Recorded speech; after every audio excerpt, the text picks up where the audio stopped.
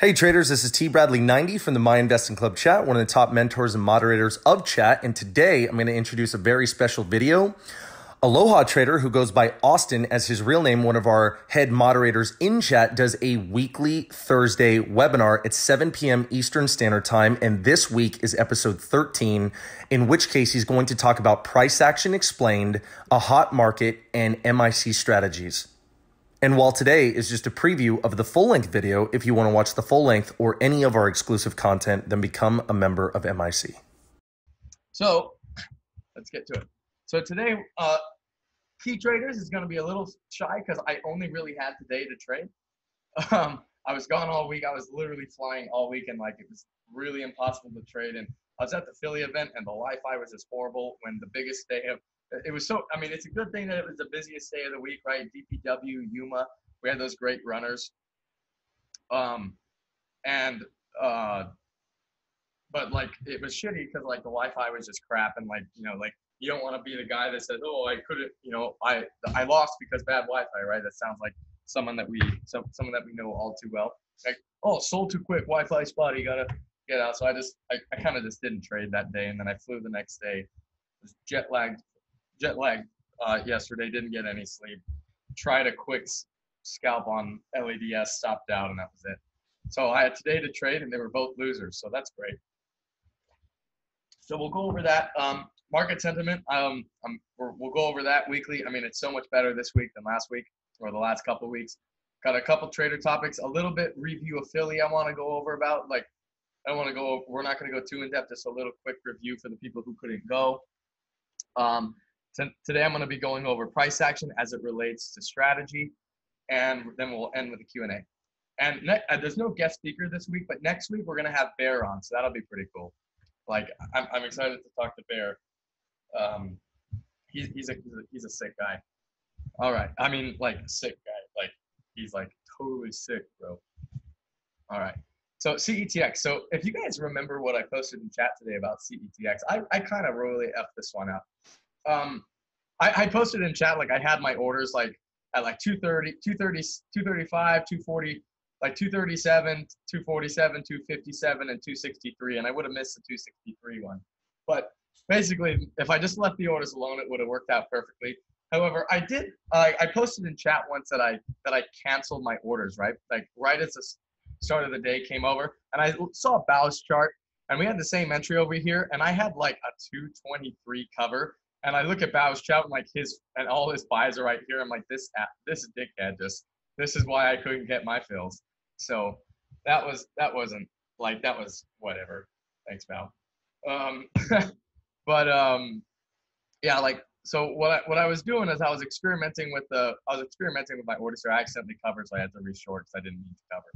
But when the open came in, Farmer got in, and I was like, that's not ideal, because the idea of this trade was supposed to be a low-hanging fruit play, right? But sometimes there can be two trades in one, right?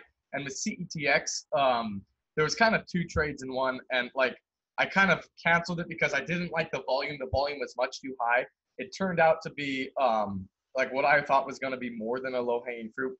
The volume was just so strong, and I was like, this isn't how low-hanging fruit plays are supposed to go. Low-hanging fruit plays are typically, they pop up really fast, you fill. Most of the times you don't fill everything, and then they just fall down. This had a lot of sustained volume, and you notice I didn't even get faked out up here. I didn't get tricked. I just didn't want to do it, right? I canceled the order. I'm saying this is not what I envisioned, and I called it quits on the trade. I just kind of gave up on the trade. It's not like I was too big or anything. I only had the starter on.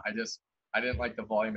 I didn't feel like it was going to be the trade that I wanted it to. My other trade that I royally messed up was NATE, right? And so this was all of my trades on it base. I think I had a couple of scalps past this, but all the major trades, this is it.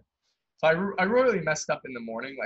The pre-market line was $4.25. And so it halted up there, and I immediately just put a starter short on. And this is normally where I get in trouble, is when I just put the starter on a little too early. Even if it's a small starter, it typically means that I'm starting a little too soon, because I notice with a lot of my trades, I always add pretty much in sequential order to my starter. So if I start too soon, even if it's small, I normally tend to start adding too soon as well. It's just, I guess, a bad habit that I have. You know, like if I start too soon, I add too soon. And, you know, you should just like be like, oh, I start soon. It doesn't matter where my ads are. It just tends to work out that way. So I started too soon. I ended up covering the dead top. Yes, this is me up here. I quickly put the short back on, and I get one good cover out of it, and then it immediately pops up. So I'm kind of really over it. Just how competitive it is, and I just give up on the trade right here. I'm like, I'm done with it. So I avoid this. I avoid covering into the stuff. I covered before that. It did tank, and like unfortunately, I had left the cover out. I left the cover open, so like that's just salt on the wound right there. And that was my very ugly morning on it, right? Very ugly kind of ugly triangles too, very unlike me. But I was really restless. You know, I had FOMO. I hadn't shorted. I hadn't traded in like a week. Like I missed out on the Philly trades, right? You know, like I messed up CETX right before this trade. So what I should have done is when a stock halts, like there are times where you can short out of the halt and it'll immediately fall. I knew Farmer was in, so I was like, maybe this will give the tank it did. And when it kind of held, I knew I probably should have cut it over the high a day here. So that was that trade. I hope you guys can relate to some of my mess ups, and I hope maybe some of you guys only got the good parts of the trades. So anyway, market sentiment this week has been a lot better, right? The SPY hasn't cracked yet. We had a big panic, but we did recover right in the last week or two. It's been 2 weeks since I've done a webinar. So, but the stocks are holding the daily gaps. They're you know, the shippers are, you know, tops had their reverse split. DLBS started a sympathy. I'm hoping that that we might get a shipper run. Like that's always fun when the shippers run. It typically happens in November, like end of the year, but because that's just historically when it happens. But like I'm hoping that could be a spark of hope. That would be amazing if we got a sympathy sector. A lot of people who are trading haven't experienced sympathies, but like true sympathies, a sympathy sector is when like all marijuana stocks start to go. Maybe you guys have seen the Bitcoin craze a little bit, but like all Bitcoin stocks go, all shippers go, all gold stocks like to run. And you know, there's always a market leader and there's a whole bunch of followers. So that's my sparks of hope. Like I'm really hoping that happens. But anyway, we had a lot of runners, right? PSTV and MTC, I think, were the main sparks, right? RKDA was the main spark, but PSTV and MTC kind of continued it with insane 300% runs, right? Yuma was like a 300% runner. We had a lot of strong runners here. Workhouse, Workhouse should be green. My bad. Workhouse should be green.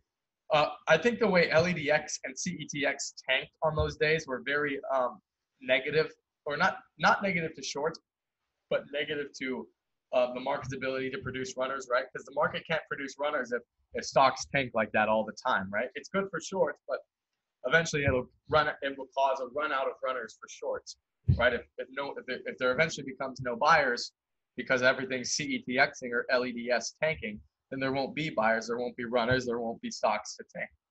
But anyway, TEL is an amazing multi-day runner right now. TEL is the old MPET. And every day I'm looking for a first bounce. The locate was really expensive though. And then we just had a whole bunch of other ones. BA, I think, was the leader in large cap. It went up like 5% today, just totally ran away from the market, and it's been really oversold lately. So definitely some good vibes in large cap and small cap lands. The only thing I have negative to kind of say about this market is like the tanks have been really, really, really fast, and it's like if you don't get in, sometimes there's not a lot of opportunity if you're not okay with chasing, and that's been really hard for traders. Don't worry, you're not alone. It's been very difficult for everybody. Like the LEDS or CETX tank, it's been very difficult, and we're definitely here. And it's so funny, like go over my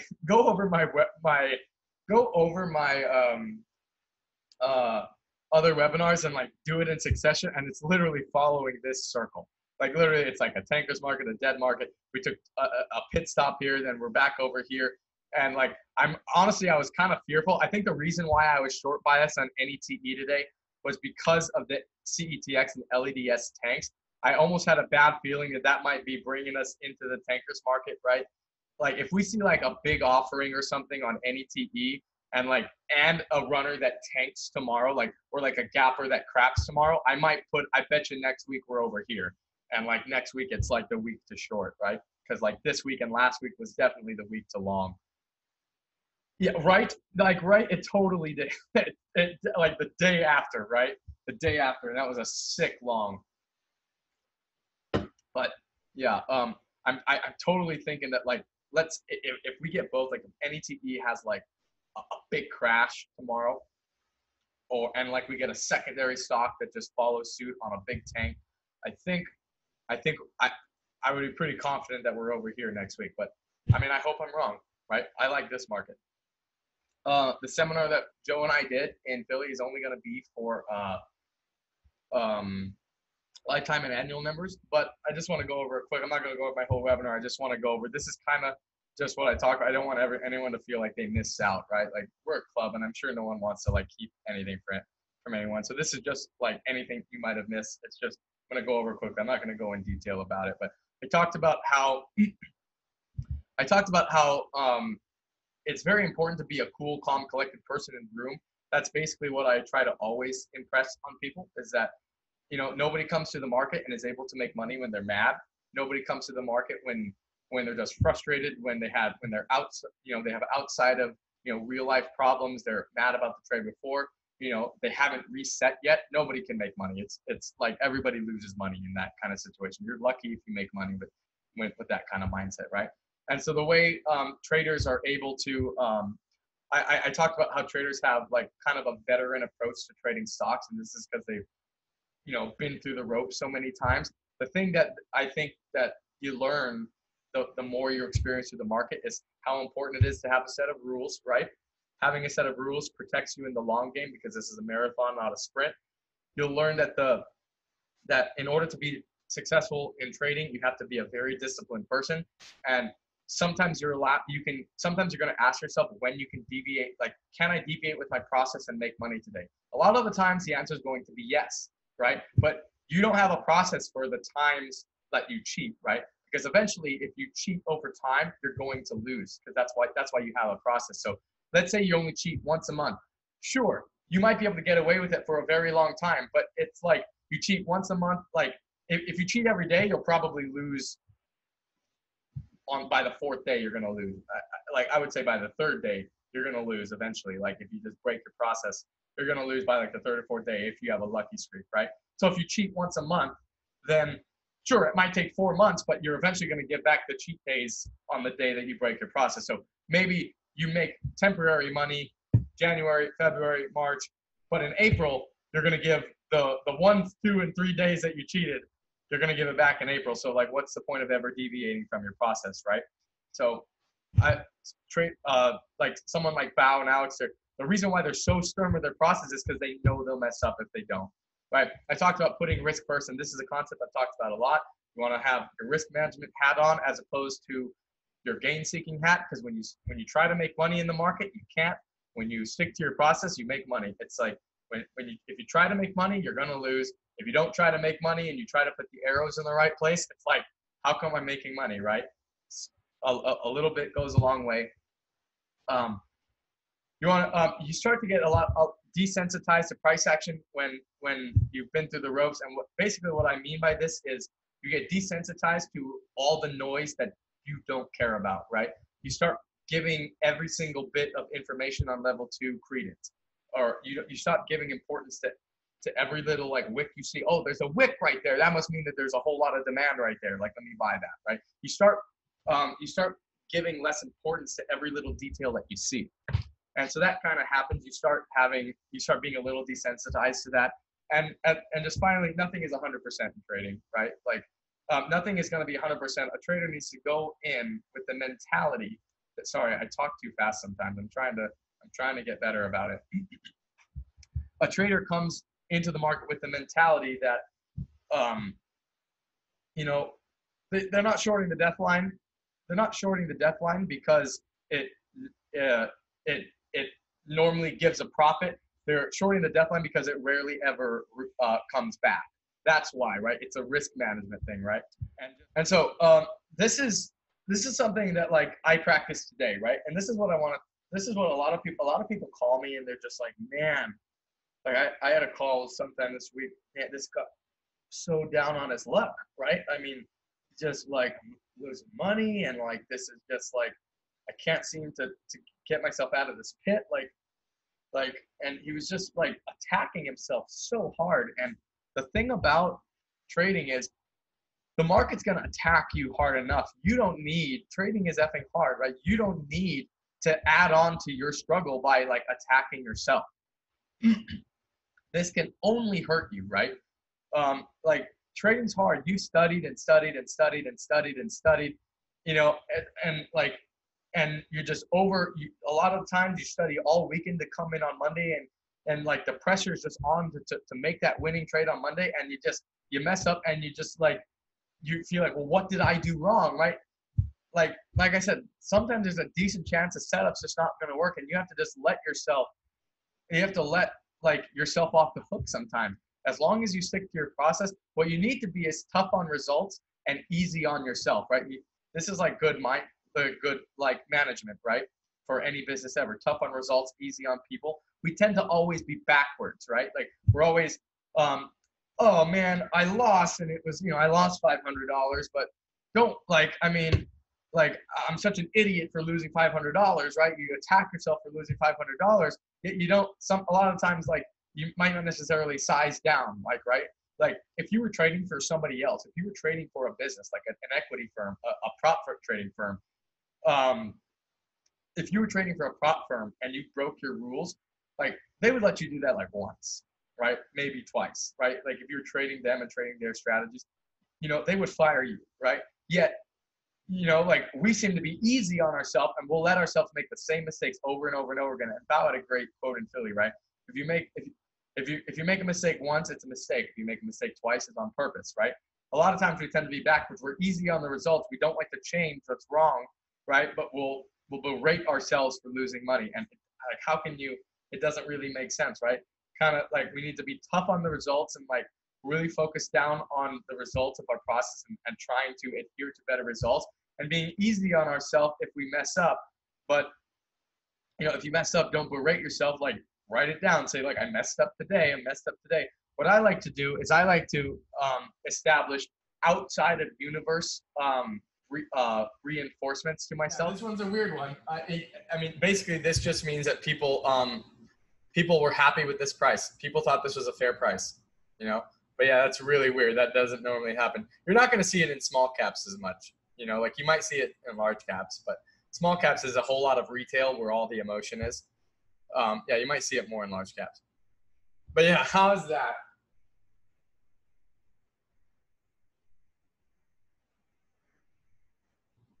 And when did it pop, by the way? When did it pop? Oh, it popped after hours though. That's also kind of cheating, right? If it pops after hours and a lot of people might just say, we're going to deal with this tomorrow, right? So you might not see this. Like I bet tomorrow it doesn't go flat. And if it does, that'd be pretty weird, right? It's going to have some more range than this, I think. This is just, I think, a pop, and nobody trades after hours, right? Nobody's trading. You can't, it's not a fair assumption, right? Like we're talking about when a stock goes parabolic when everybody's trading.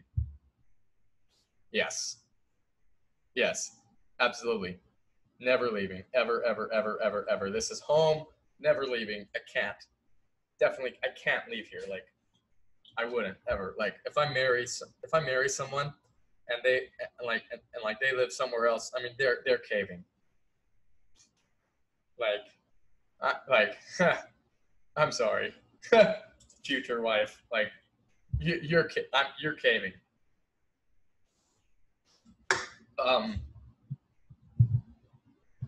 Yeah, right. Yeah, sucks for them, right? All right. Yeah. So that was an hour. That was like. It seems like these webinars take like. What's really funny? What's really, really, really funny is when I was in college. And feel free, questions you guys can keep asking, right? Next week we'll have Bear to interview, and not interview, but just talk about it. But like in college when I made, or in high school and college when I made presentation, or college maybe not so much. in high school when I was making PowerPoint presentations and stuff, like you're always like fighting so hard to like to meet the minimum. Like it needs to be a minimum of 10 minutes presentation, and you're fighting so hard to get to the minimum. And now I have to find myself like, I got to make sure that I don't run out of time here. I need to save some time for the Q&A. And that's why, like, and in high school, I would do college. Sometimes I was fighting to stay within the maximum a lot of the times. But,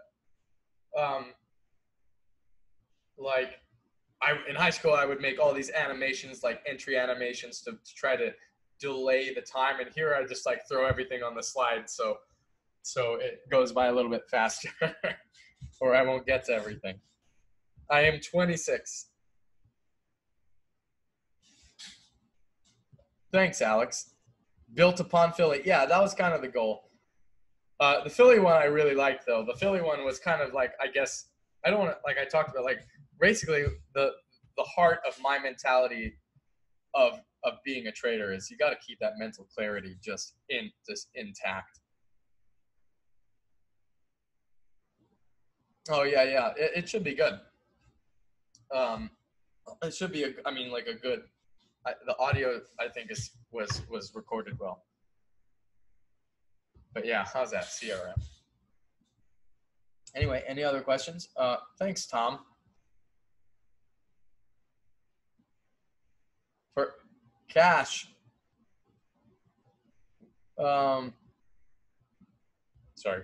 For an A+ short setup, what's the maximum you're willing to pay a share? I mean, it depends on the range. Like I was locating beyond for like 12 cents a share or something like that, right? But beyond's like a 200 share stock. Hey traders, this is Tosh. I go by TBradley90 in the My Investing Club chat. Just wanted to reach out and say if you have any questions about MIC, joining MIC, maybe you're a member already, you have 3 ways to contact myself personally and through MIC. You can hit our social media, you can hit me through PMs in chat, or you can contact us through my email at tosh@myinvestingclub.com. That's TOSH at myinvestingclub.com.